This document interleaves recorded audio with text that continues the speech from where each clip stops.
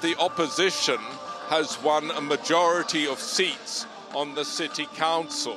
Previously, Mansur Yavaş had to work with a pro-Erdogan majority on the Ankara City Council, but now the opposition has gained the majority, and that will free up Mansur Yavaş's hands to pursue the projects to which he is committed.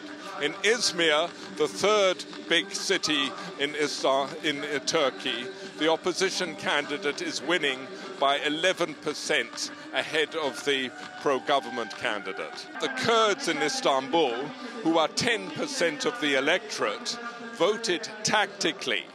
They decided to vote for Ekrem İmamoğlu as mayor of the greater city of Ankara. He is of a different party to the Kurdish party, which is called DEM, and they voted for DEM candidates at a district level.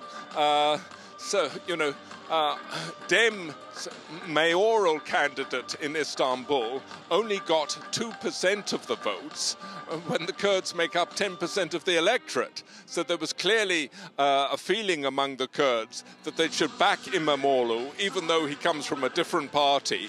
Anybody but the government candidate must win Istanbul.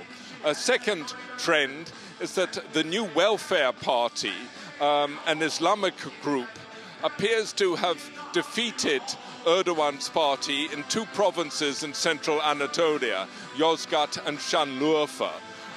The new Welfare Party came up with two policies that were widely supported: stopping trade with Israel because of its war with Hamas. Turks traditionally support the Palestinians, and also raising pensions. The lowest pension in Turkey is below the minimum wage. And these two have reaped a reward for the new Welfare Party. A third trend is that the Good Party, which broke away from the opposition alliance, saying that it wanted to win power in Turkey on its own right, has collapsed. Turkish political commentators have been saying on television tonight that the political stones of Turkey have shifted.